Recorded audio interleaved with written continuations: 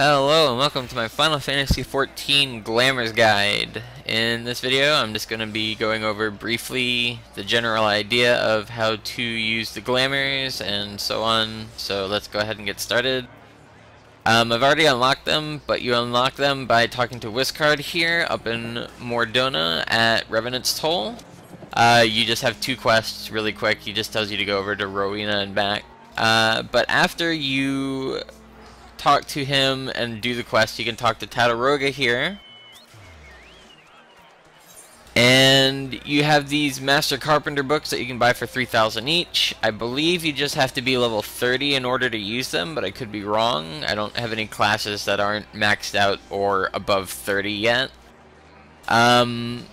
But you need to use these books in order to learn how to unlock the Glamours for your class, and I'm going to be demonstrating with a weaponsmith one here.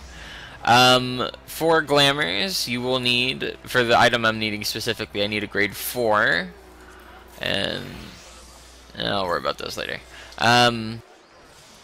Okay, so now that we have the Glamour, I can go ahead and go over here so it's a little quieter in the background. Much better. Okay. So, to get your Glamour Prism and to start making your item and so on, you need to have the item that you want to do, which is, I'm using Obelisk here, and the item that you're wanting to change the appearance of, which is my Gable Zenith. I don't know why I said it that weird, but I'm just going to call it Gable. So, to change Gable to look like Obelisk, I need a grade 4 Glamour Prism. All of the Glamour Prisms, you need to buy the whichever corresponding grade, and depending on which class, like for Weaver here, I need 2 Undyed Velveteen for all 5 of these. For Smithing, it's Steel Ingots. Each class has something that they can make around the level 30 area to make into a prism, but it's the same for all 5 of them. The only difference is the grade of clear prism that you buy. So, the reason that there's 1 through 5 is, if you look on the Obelisk, you'll see that the item level is 70. And the reason that that plays any role in this is each Glamour Prism, if you look over down by my bags, each Glamour Prism is ranked for certain item levels. So, level 1, or grade 1 is item level 1 to 20. Grade 2 is 21 to 40. Grade 3 is 41 to 60. Grade 4 is 61 to 80, and grade 5 is anything higher than 81. So you can't just use grade 5 to, oh god, block. Can't use grade 5 to do anything under that. You have to be sure to make sure that you have the right item level. Now, for which item you need the corresponding item level for, I need this grade 4 because I'm taking the appearance of Obelisk. You don't need grade 5 because I'm using Gable to change the appearance of. You need you need the right prism for the item that you're changing, or that you're taking the appearance from. So I'll go ahead and make one of these real quick.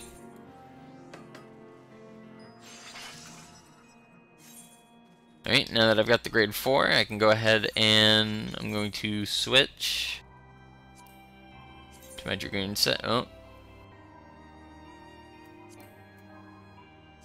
Let me put this back in my armory chest.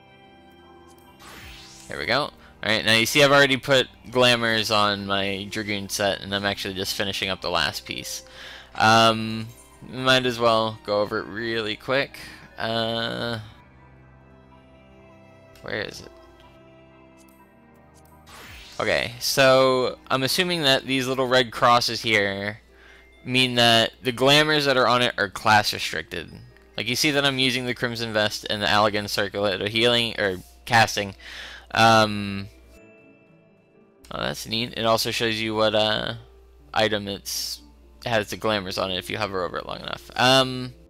Notice that it says I can use it on Black Mage and Summoner, so if I equip my Summoner, I still have the items on, but since it's class restricted, it won't show the Black Mage armor. So Glamours can also be, they suffer the same restrictions as the armor that you're using Glamour on. So, if you see here, I believe it shows you like the color and everything of the Glamour, but it isn't a red thing because this here is class restricted. So, or well, I don't know why the helmet's doing that then, because it's or maybe it's just doing it because the actual item itself is a class restricted item. But either way, let's go ahead and just show off how to get the glamours going. I've trailed off of the focus of this video too long. So once you unlock the glamours, you get a spell called Cast Glamour. So you right click, hit Cast Glamour, and this will come up. You can select whatever items you have here. You can also select it from your armory chest and so on. Then you pick the one that you need, and I'm going to, like, if I click here, you see I don't have the grade 3, so I cannot cast the glamour, but since we just made the grade 4, I can make my zenith look like obelisk. And that's it. It does not get rid of the item, and I'll show right here. Once you cast the glamour, you can just store the item. You don't need to have it on you at all times, you just need to have it with you when you have, or when you're getting ready to cast the glamour. That's gone, glamour doesn't go away, everything's good.